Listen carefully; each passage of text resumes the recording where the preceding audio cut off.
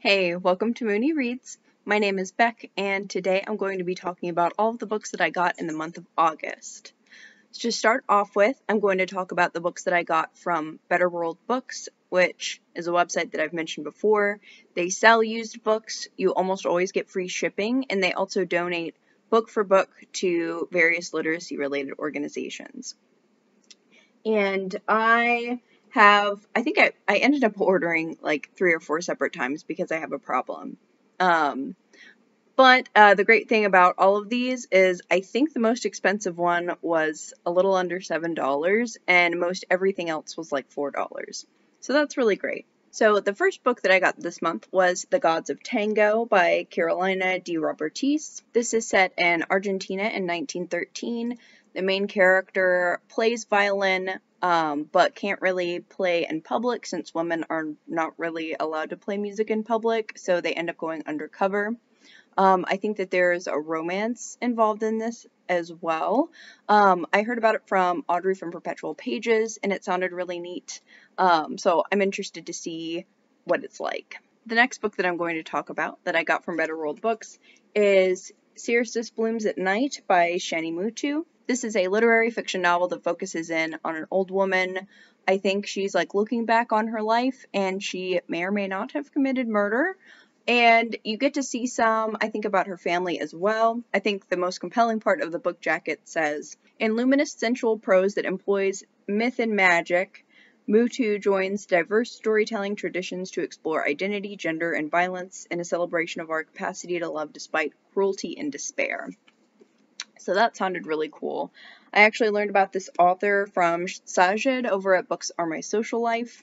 I have a couple of Shani Mutu's other books kind of on my radar that seem interesting, but I went ahead and got this one. Next, I got Fire Song by Adam Garnett Jones. This book focuses on a gay Indigenous teen who is coming into a relationship and also having to deal with grief. The next book that I have is actually an anthology, and that is Love Beyond Space and Time, an Indigenous LGBT sci-fi anthology.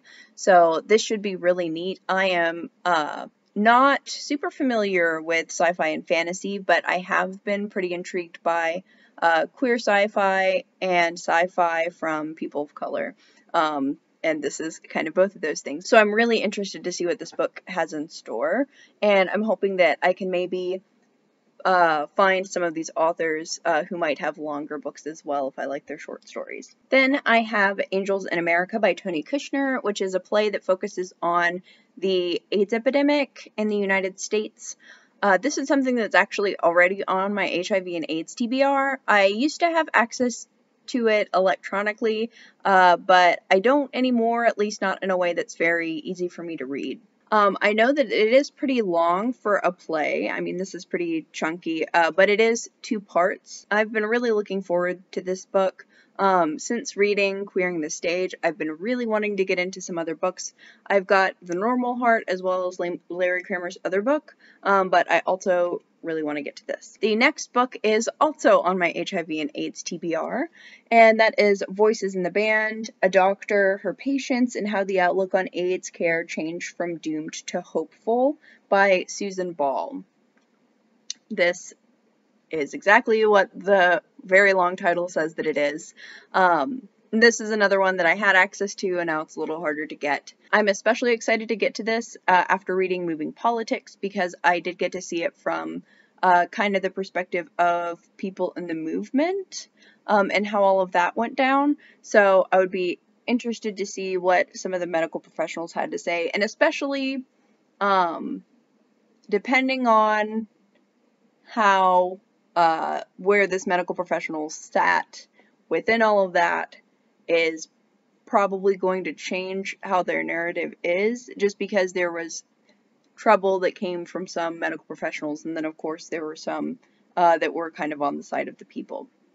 So it's going to be interesting to see what this book comes out to be. The final 2 books that I got from Better World Books online are both a part of a series, and that is Red Dragon and Hannibal, both by Thomas Harris. I already own Silence of the Lambs, and I read most, if not all of it in high school, but it's been a really long time. And I've never read any of the other books in the series. So I'm actually going to be doing a buddy read with one of my friends and reading through the first 3 books in the trilogy. According to them, there's another one in the series, but they said that it wasn't that good. So we're just reading the first 3. The next stack of books that I have came from Barnes & Noble, just kind of a regular bookstore. The first one is The Death of Vivek Oji. I actually pre-ordered this one, and I've already read it, and it is so good. Like, I knew that it was gonna be good, because Akwaeke Emezi is just completely brilliant, but this focuses around Vivek Oji, who lives in Nigeria, and you follow Vivek, and you also follow several other people. Of course, with the title of the book, you know that this centers around Vivek Oji's death. But you get to learn so much about these other characters, and there are also a lot of really interesting themes around stuff like family, also immigration, because Vivek's mom immigrated, and there are a lot of other people in their town who have wives who came from other countries. There's also a whole lot in here about sexuality and gender, and I mean, a lot of this book is emotional, but the last quarter of this book kind of emotionally wrecked me. But it was excellent. I absolutely gave it 5 stars. It's definitely one of the best fiction books that I've read this year. So I would highly, highly recommend this book and every other book that Akwaeke Emezi has written. And then next I got This Is How You Lose the Time War. I have heard so many good things about this. I know that it's sci-fi and queer. There's time travel involved as well as yearning. So I'm pretty stoked to get to this. I really, really loved The Seep, so I was in the mood for some more character-driven sci-fi, and this seems like it's going to be really good for that. Next, I have Freedom is a Constant Struggle by Angela Davis.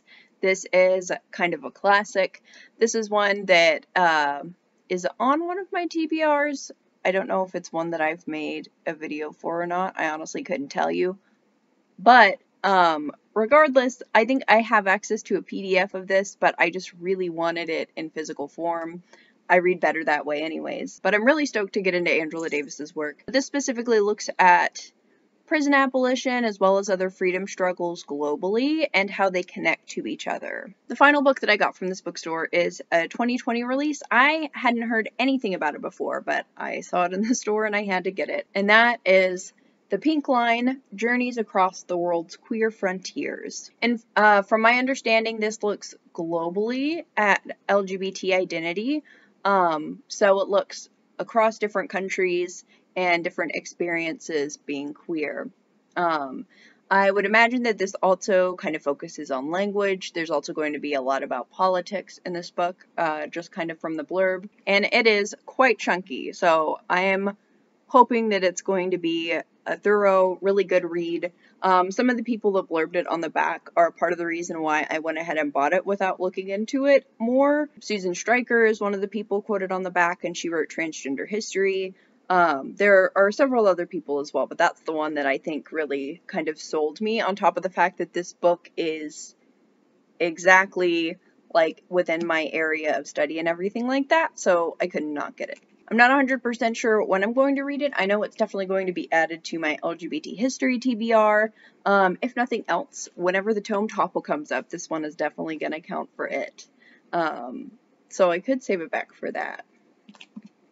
But we'll see how it goes. And then the final book that I have is actually an ARC that I received from the author's publicity team, and that is Hark by John R. Gordon. I am not sure totally what to expect from this book. I know that it focuses on a gay main character, and it looks at themes that focus on class and race. I think that time travel might be involved, so I'm really interested to see what this is going to end up being like. So those are all of the books that I got in the month of August. If you've read any of these, definitely let me know what you thought about them down in the comments, and thank you all so much for watching. Bye! Hey, welcome to Mooney Reads.